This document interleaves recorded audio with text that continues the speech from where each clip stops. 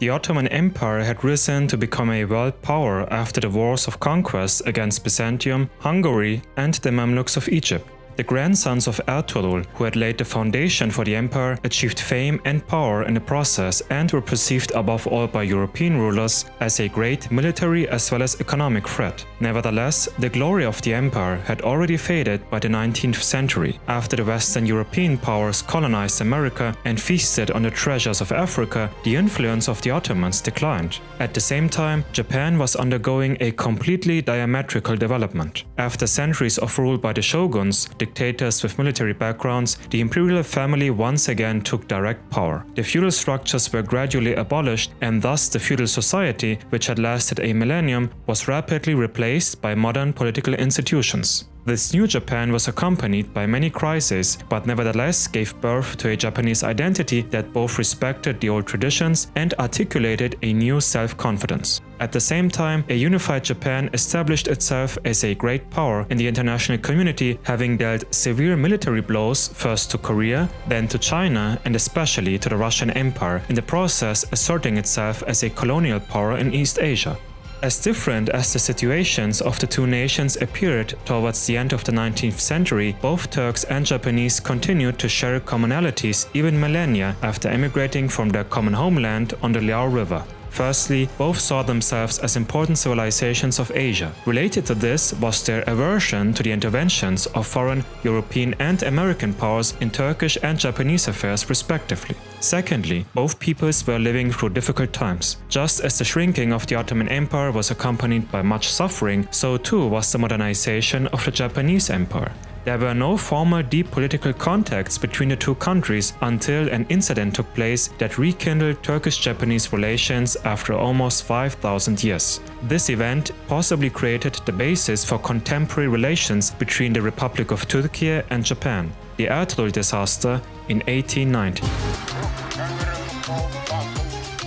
Es gibt Dinge, die kann man nicht aufhalten.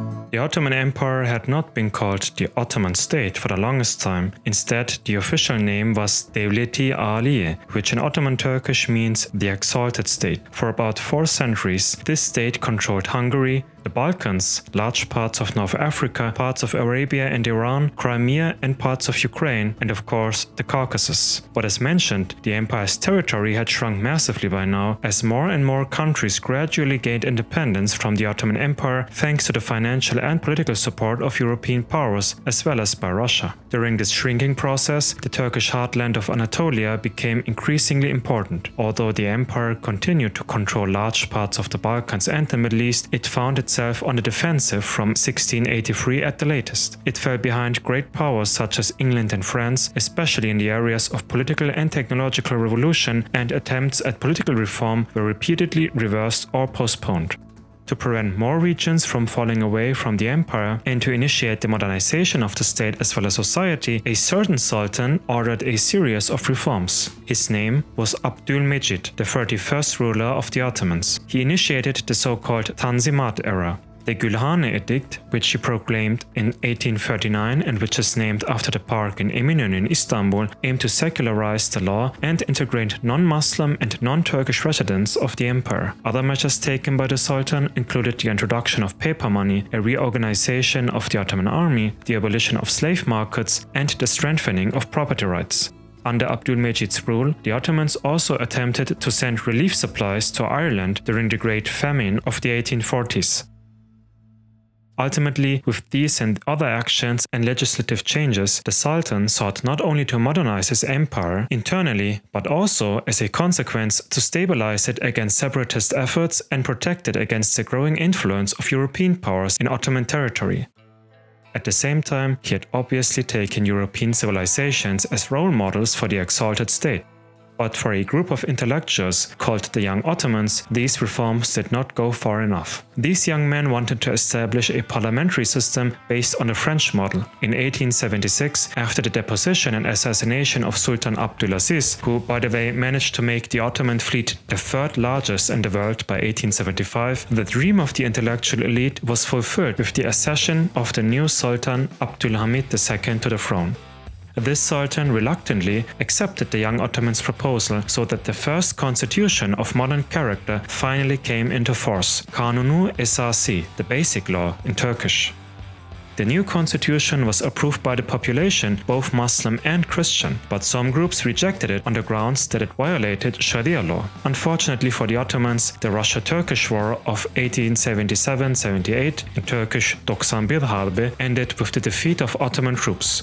Only 2 weeks after an armistice was signed between the two states, Abdülhamid seized his chance and suspended the constitution, claiming that he wanted to end the chaos and social unrest in the empire and restore order. Interestingly, there had been no social unrest though. With the suspension of the constitution, the parliament was also dissolved. In a period that has since come to be known as the Istibdat, Abdülhamid cut many posts in ministries and agencies and increasingly retreated to Yıldız Palace, away from both the intellectuals as well as the general populace. Factors such as the empire's state default and military defeats at the ends of Russia, as well as rebellions in the Balkans and the secession of Serbia and Montenegro, increasingly created a sense of becoming encircled. This pressure probably led Abdülhamid to become increasingly conservative over the course of his roughly 32-year reign. Then again, while many intellectuals had at first expected Abdülhamid to become a liberal, modernizing sultan prior to his ascension is beyond me. Seems like the population was tricked by the Sultan. Nevertheless, the modernization of the empire had not ended abruptly. On the contrary, modernization continued on a smaller scale. Around the year 1900, Abdülhamid had many schools and universities founded in the country. Railroad tracks were also built throughout the empire, which in turn allowed the famous Orient Express to travel from Vienna to Constantinople. At the same time, the Sultan distrusted many in the country. His secret police, the Umudu Hafiye, operated throughout the country with the goal of uncovering so-called foreign clandestine activities. The educational system throughout the country was also subjected to careful inspection. This way, Abdülhamid wanted to prevent any sort of rebellion. This was to spark a hotbed, ironically, which the Turkish heroes of World War I, as well as of the struggle of independence in 1919, emerged. Men like Mustafa Kemal Atatürk, who would not repeat these mistakes in the new Republic of Turkey.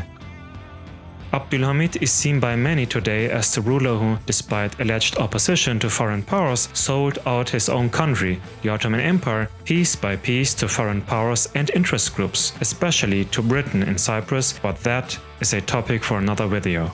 With these remarks in mind, we now turn our attention towards Japan.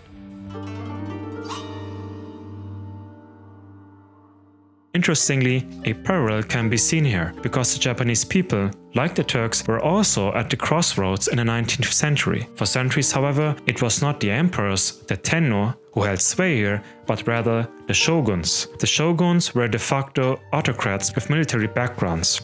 The unification of the country had been a result of numerous extremely bloody wars between different clans, similar to the struggle of the Turkish beyliks in Anatolia.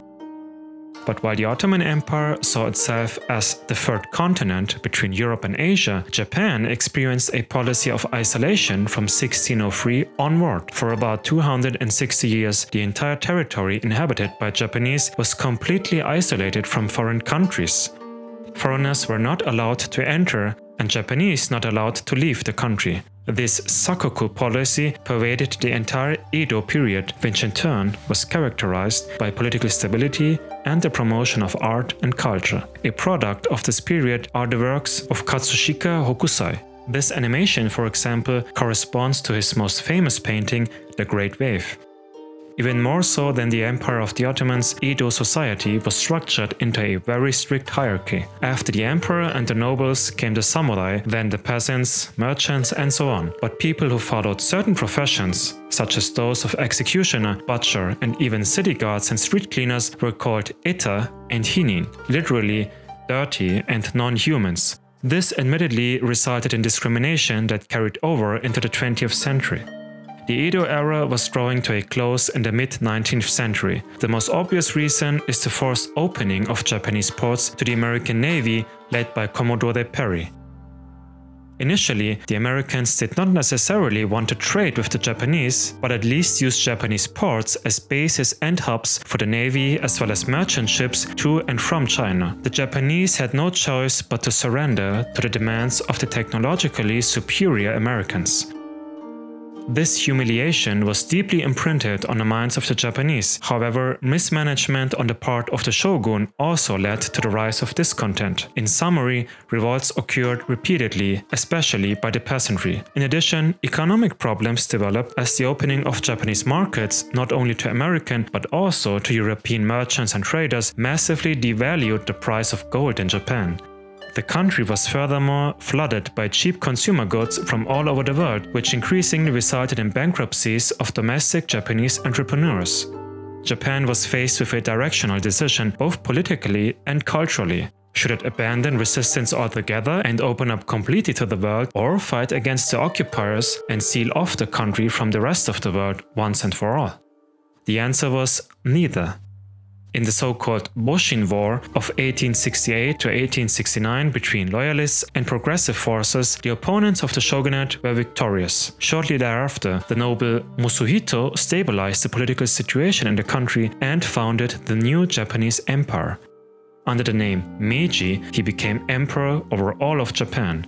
As a rather young man, he continued to struggle with interventions by foreign countries, especially the Americans. At the same time, he had to appease the former supporters of the shogunate. However, Meiji saw an opportunity to solve both problems with one swift stroke. He abolished the feudal society one by one. In 1871, the so-called provinces from the old society, and with them the Han system, were dissolved, and Japan was from then on administered in 72 prefectures. Many of the magnates, the daimyos, withdrew from politics. Meiji also curtailed the privileges of the samurai. While Abdülhamid had dissolved the Ottoman parliament shortly before, Meiji had the Japanese parliament brought to life in 1889. But it was only a sham democracy. Powerful men from the army, politics and business, the so-called Hanbatsu, rose to become the new elite in the country. There is much more to be said about the periods of modernization both in the Ottoman Empire and in Meiji Japan, but the contrast should be clear by now. What matters most for our story is that internal dynamics affected the foreign policy stance of both states. And this brings us to the first important encounter between Japanese and Turks after more than 5,000 years of separation.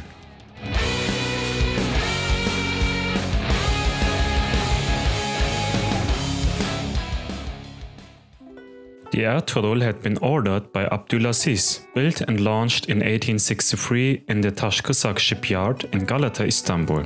The ship was named after Ertuğrul, the father of Osman. You should be familiar with him by now. In autumn of 1878, the sloop Seiki of the Japanese Navy entered Constantinople and was honored by Sultan Abdülhamid himself. A few years later, in 1881, the diplomat Masaharu Yoshida arrived at the Yildiz Palace. He was on a mission by Emperor Meiji to establish trade agreements with the Ottomans. Shortly thereafter, even Prince Komatsu Akihito arrived in Constantinople. Abdülhamid used this as a chance to deepen ties with the Japanese and accordingly ordered a ship to go on a goodwill voyage to Japan. The frigate Ertuğrul was assigned for this mission. In 1889, the ship was then ordered by Abdülhamid, Grand Vizier Kamil Pasha and Naval Minister Hasan Hüsnü Pasha as a training exercise for the recent graduates of the Naval Academy in Istanbul. The ship departed on July 14th under the command of Osman Pasha and Süvari Ali Bey. The frigate had a crew of 609 to 612 men. Its route led through the Marmaris to Port Said, Suez, Jeddah, Aden, Bombay, Colombo, Calcutta, Malacca, Singapore, Saigon, Hong Kong, Shanghai, Nagasaki, and was finally to conclude on Yokohama. The estimated time for the journey to Japan and back was 6 months. Quite a journey if you ask me. But after 2 weeks already, the Ertuğrul encountered very strong winds in the Suez Canal. Its rudder and stern posts were broken. Therefore, the crew was forced to rest in Egypt until the ship was fully operational 2 months later. Could this have been a bad omen for things to come? On September 23rd, the Ertuğrul set sail again.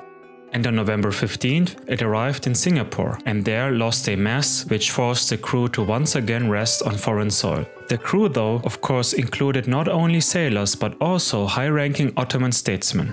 Some of them wanted to abort the mission and return to Constantinople and instead send letters and gifts to Emperor Meiji by way of a European postal steamboat. Osman Pasha was also troubled by the typhoon season in Southeast Asia and wanted to hold out even longer before returning to Constantinople. This, however, would have cost Abdülhamid even more money.